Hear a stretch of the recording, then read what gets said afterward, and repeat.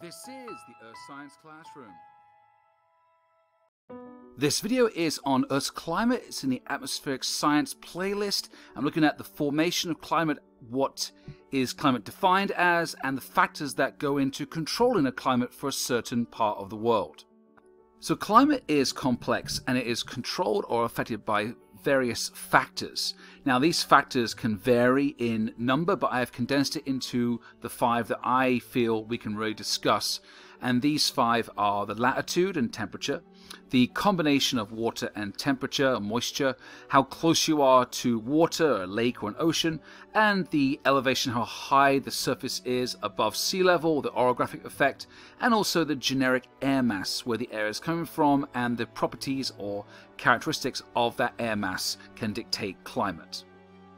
So climate is defined as the average atmospheric conditions for a certain location on the planet's surface, whether it be mostly on the continents, land masses versus the oceans, but there are oceanic, obviously, climatic conditions, for over a 30-year period. Now, obviously, the longer you study the atmospheric conditions day by day to get a more conclusive and longer-reaching study, the more accurate the climate will be in terms of the air mass and the prevailing wind and humidity.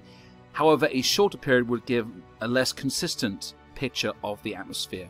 Now, this is based on certain locations, so even going over a few kilometers or miles across the surface can change the climate completely based on certain factors, and these factors we'll get onto in this video. So our planet is heated through 2 main sources of energy. The first source, which is not really as apparent with the climate system, is the internal heat inside the Earth. This derives from the decay of radioactive materials inside the mantle and the core and the crust that slowly break down and release energy. Now the other form is from primordial heat and the accretion of the Earth and the heat that was stored in the formation of our planet about 4.5 billion years ago. This heat is being released slowly through convection currents, and this is how our tectonic system on our surface is generated and how the constant flux and movement of our crust happens, and of course causes volcanoes and earthquakes. So volcanoes do have an apparent and obvious effect on the climate through the effusive gases and tephra and ash clouds and change of climate both locally and regionally and occasionally the large volcanoes globally. Now the main source of energy comes from the sun and the EM spectrum and the photons that received from the sun through space. Now this is the point of discussion with this part, because our Earth is not a flat surface, it is a oblate spheroid, which means it's a sphere, but it's slightly wider and fatter around the equator than it is taller north to south pole. So when the energy is received and is hitting the Earth's surface, it's not hitting a flat surface, hitting a curved surface.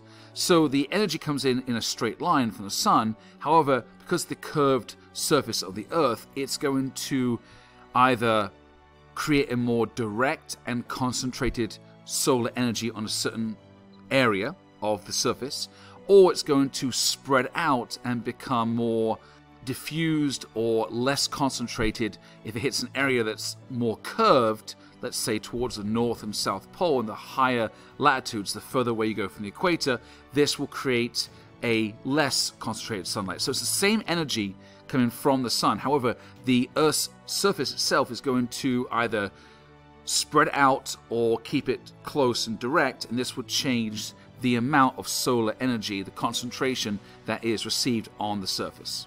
So this is how we get a generally warmer equator and generally much colder north and south polar regions on the planet.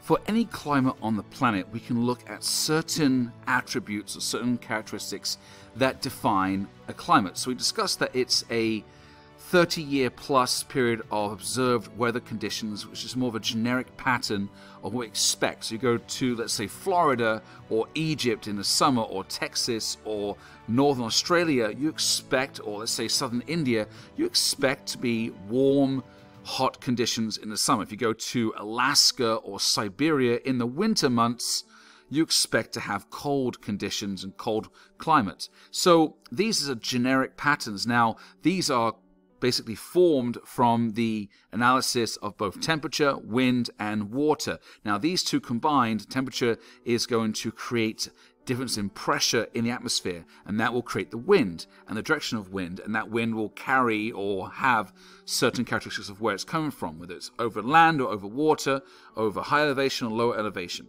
So the moisture and temperature and the pressure of the atmosphere is all connected, and this is how we look at climate. So the temperature is going to evaporate water from the surface and cause more moisture and humidity in the air. And if there's air that's going to rise up and it's hotter with the air that's rising, air molecules through a troposphere, it's going to get to a point where it's going to hit the dew point and create clouds and weather systems and precip. So these two plus the wind are combined together to form our climate system.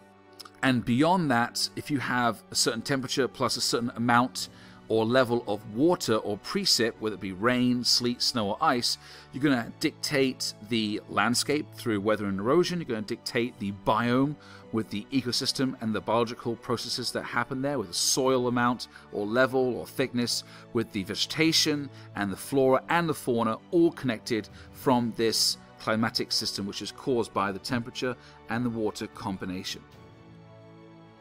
Another factor of how we create or how we form a climate is the proximity of that location to water. Now, in terms of water, we're looking at a big body of water, maybe a huge lake, or especially an ocean or a sea. A sea is a coastal part of an ocean, which is next to enclosed by partly land or coastline. So the oceans are saltwater, obviously, and lakes are generally freshwater and stuff, and rivers, but water has a special characteristic of having a high specific heat capacity, which means that it takes a lot of energy from the sun to be absorbed into that water molecule to break the bonds to make it evaporate into water vapor. And around 4,100 joules of energy is required to raise that water by 1 degree Celsius. So in comparison to land-based materials, soil is around 730 to 2,000 joules. Rock, generally heat up by 1 degree, is around 834. So water, being a very unique material on this planet in terms of its characteristics, is extremely hard to heat up. So it's done for a reason. You don't want the every sunny day for the entire oceans to evaporate and rain. It would destroy everything on land. So water was, or is, or the way water works chemically is that it's hard to evaporate, but when it does evaporate, it does contain a lot of energy. It's called latent heat or sensible heat. Now, when this heat goes into the atmosphere, this is what drives our climate and the release of energy through condensation at the dew point and LCL, creating these massive storms and thunderstorm clouds and this rise in air and this thermal expansion. You get these beautiful cloud systems which come from this large amount of stored energy within the water on the surface to begin with. So if you are close to an ocean, it's going to regulate and be more consistent with the temperature because it takes longer for the water to heat up. If you go to the ocean, let's say early in the spring in the northern hemisphere, the water is generally cold. If you go later on in the summer, after a long summer of heating, the water is generally warmer. So if you're close to the ocean, it's going to be more consistent. Again, it's going to have more moisture, so perhaps more rain, more precip, like in Seattle, Washington, US, or in Western Europe, like where I'm from in Cornwall, where it always rains every day, pretty much. If you are away from the water, you're in the center of a massive continent, like in Asia, or in Russia, or in the central part of the United States, or Canada, or even Africa, you are far away, hundreds or thousands of kilometers or miles from an ocean.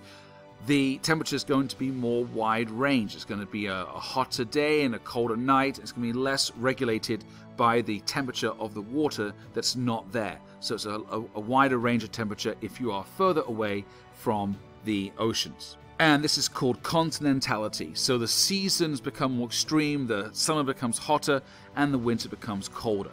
So on our land masses, on our continents, on our land versus ocean, we have different elevations, different heights of the surface above sea level.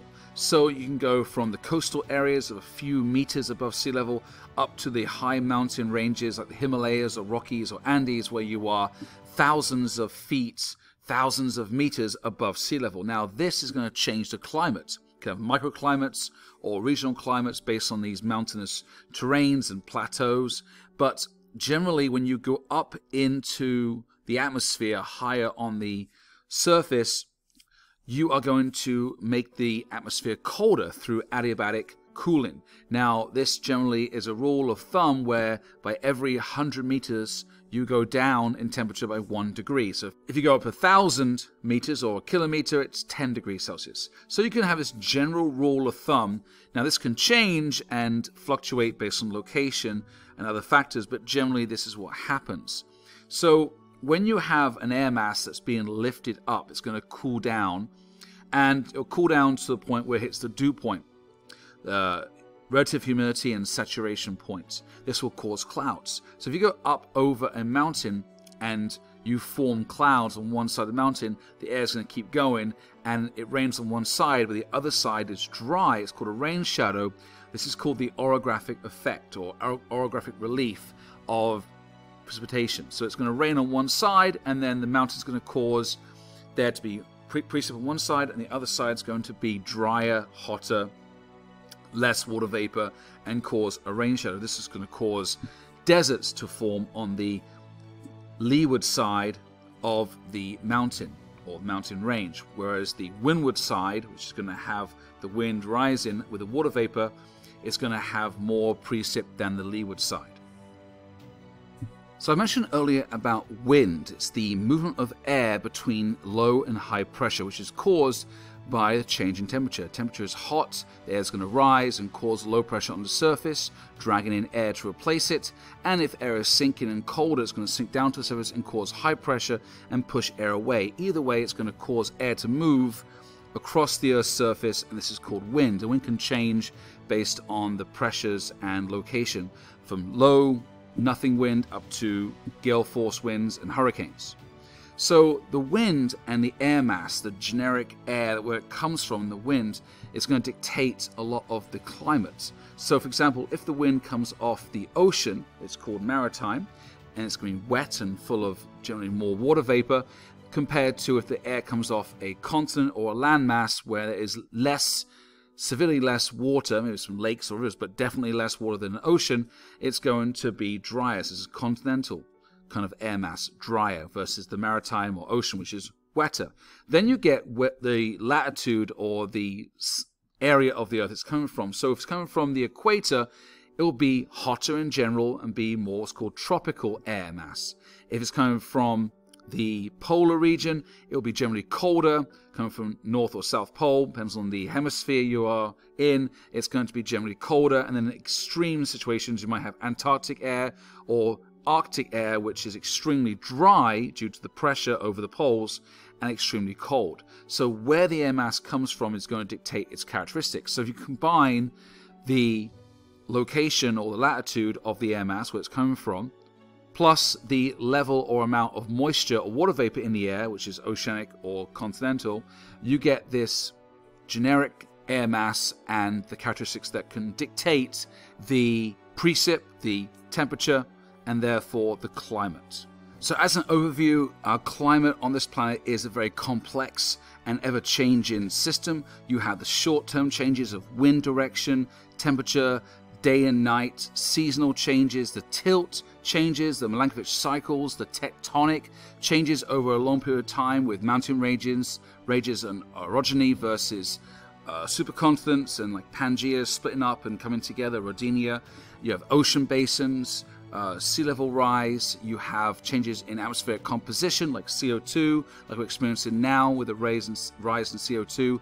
And all this is a very complex system, plus it's over a large planetary system and how it all works. But we can see general characteristics within certain areas and discuss climate in terms of the temperature, the air mass, the precipitation, and the creation of landscapes based on these attributes. How hot it is, how much water there is, rain, evaporation, and where the air is coming from. And this will dictate the biome, it will dictate the landscape, weather and erosion, the changes of geomorphology, plus the availability of nutrients and the flora and fauna for ecosystems. Thank you so much for watching the video. I hope you enjoyed it. If you like it, please subscribe and hit the like button. If you like more on this content, please check out my channel, which has all these videos on Earth science.